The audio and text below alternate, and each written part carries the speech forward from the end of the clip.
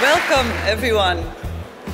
My name is Ineke Braakman, and since the 1st of January, I'm the chair of the science domain of NWO.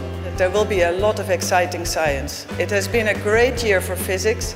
It will be a full house again, 2,100 physicists. And I just remind you of this general spirit of metamaterials. Loosely speaking, you get out more than you put in. And to me, this is a beautiful thing, and we will enjoy working on that for some years.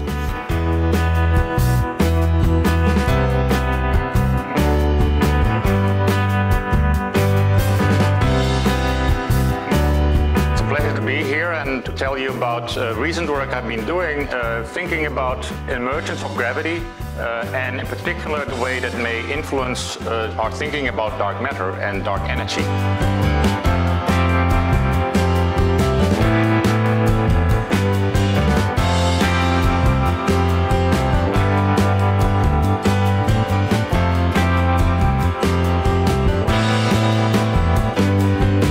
So, the winner of the FOM Physics Thesis Award, Dr.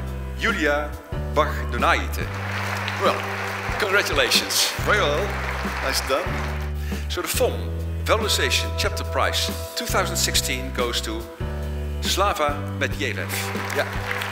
And this is the prize. Congratulations.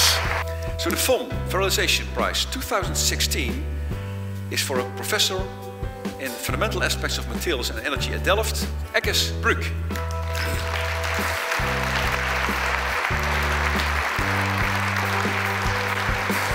So I would like to thank Stan for not only now heading NWO, but also handing out the prize. And for that, I would like to present him with a very interesting little book. So it's called Strings, Mirrors and Sellotape in English, Snaren, Spiegels en Plakband in Dutch. So thanks for the nice introduction. So we'll talk about gravitational waves. This is what happened on the 14th of September. It's slightly exaggerated. I don't know whether you felt anything, but this was seen. And then the whole process took about a fraction of a second, and then it went on into the universe, these waves. And this is actually the only time in the Netherlands that the whole physics community comes together. So we all gather here and we see each other's work and we discuss, we laugh. We try to share our ideas and visions. It's nice to see so many great people from all fields coming together. I think the opening lecture was great, the new topical metamaterials. I really enjoyed it, and I think the evening lecture and also the dinner is always a very special part of this conference, with so many physicists together in the Netherlands having dinner. 2010 was the 50th anniversary of the laser, and this technology started out as a solution looking for a problem.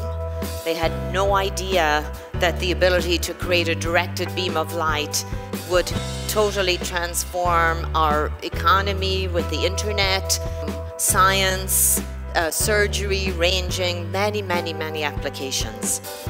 The winner is, and please join me in congratulating Kunfeng Chang with the prize. So.